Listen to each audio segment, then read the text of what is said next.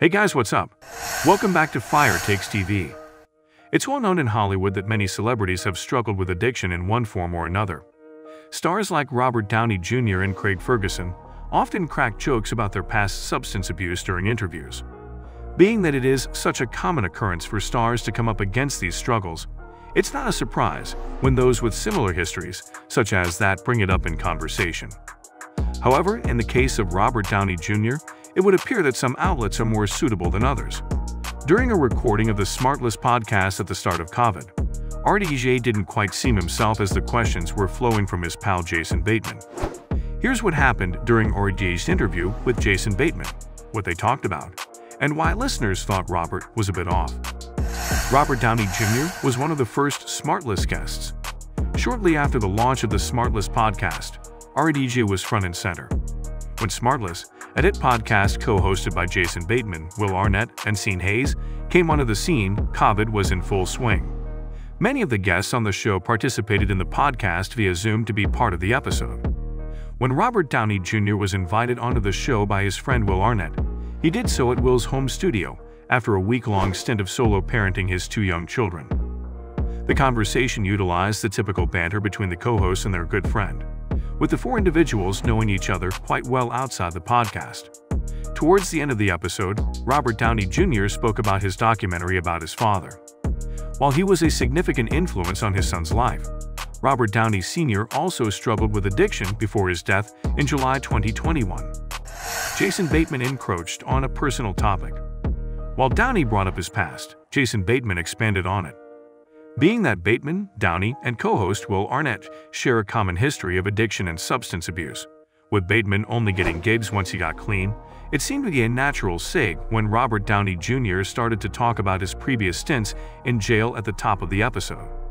In talking about the rampant spread of COVID-19, RDJ brought up how he saw firsthand how quickly illness spreads during his time behind bars. Following this, Sean Hayes embarked on a question about Downey's past. Following up on the question, Jason Bateman started talking about his own experiences and inquiring further about RDJ's recovery and past. Soon after, the four men shared stories about their struggles and how they kept things at bay even many years later. Will Arnett shared an example of himself and Downey just a few days before recording. In the short story, Will and Robert were at an event and were asked to grab more wine from the cellar. While Robert Downey Jr. first grabbed the wine, he passed it on to Will Arnett halfway through the journey back to the group. The two men attributed this to being a safeguard they instinctively have in place to protect themselves from any impulses they may have. Listeners picked up on a personality difference. Throughout the interview, it seemed clear that something was amiss with RDJ. There have been many interviews in which Robert Downey Jr. has spoken at length about his addiction. However, there seem to be times when he doesn't want to broach the topic and instead wants to focus on something entirely different. Typically, this will take place when he is actively promoting a new project, but some felt that the actor was reaching the point of not wanting to discuss his past any further during this Smartless interview. There have been times when Jason Bateman lost his cool at the start of an interview, which has changed the dynamic of the episode a bit. However, this situation didn't firmly place the blame on any person in particular.